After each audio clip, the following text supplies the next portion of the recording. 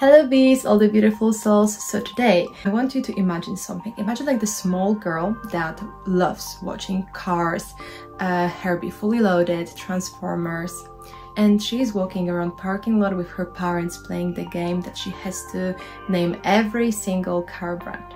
It was me. And then I also was growing up with older cousins who changed our grandparents' stable into basically like some mechanic garage. And they would repair their cars. They would tell me many stories about drifting, about racing, about cars. They would know everything. They were my heroes. So when I went to Japan, like one of the first things was like, I have to find the car scene in Japan because it's a legend. I just really wanted to know more. So I started messaging some YouTubers, Instagrammers, like about cars, and I was so lucky because Ian responded to me, and thanks to him I had the best experience possible. So thank you so much, Ian, one more time. And guys, you really have to check his channel because the way he captures cars, it's just masterpiece. It's a true art. The first event we went to was in Kusaki Drive-In, and it was specifically dedicated to the Nissan Silvia, which is a series of sports cars produced by the Japanese automaker Nissan.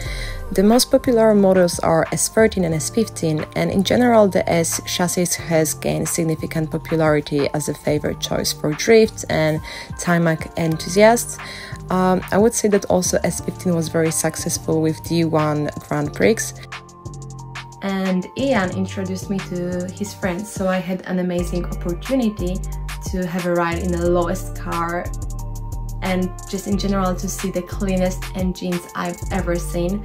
And you really should check those guys because their cars, but also just the videos they make, it's really pearl for the car enthusiasts, in my opinion.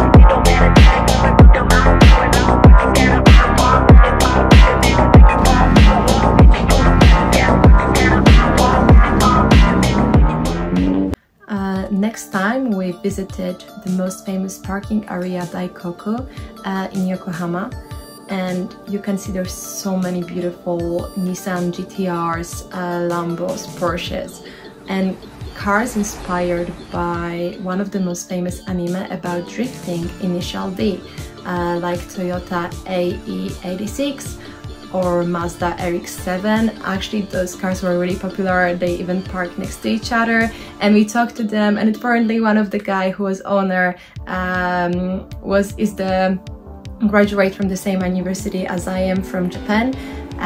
So it was very exciting to meet people from similar background, and definitely you should check those guys too.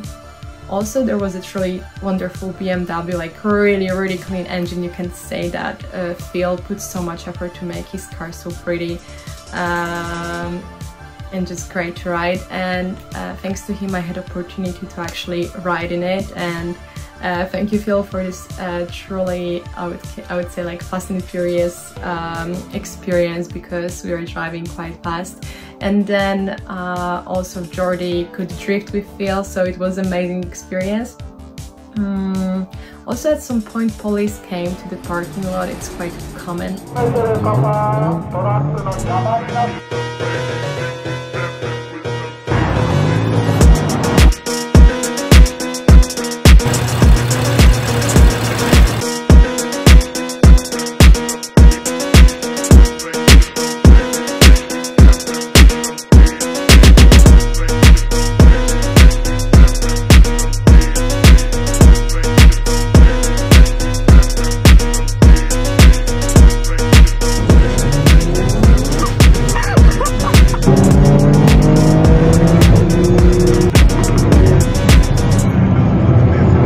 This review was really great for me, and I'm really happy that I could do it. So I hope you're gonna like the video.